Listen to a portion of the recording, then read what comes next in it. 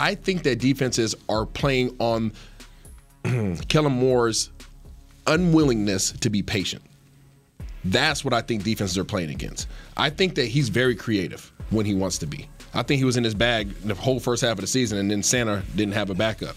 Okay, and so I think that he's very creative, but I think he lacks the patience to work down the field on a long drive, and I think that goes back to his foundation.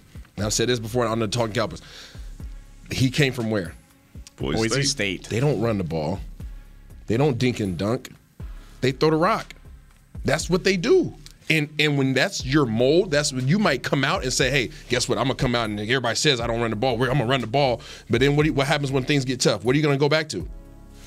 I'm going to go back to what's my comfort zone, right?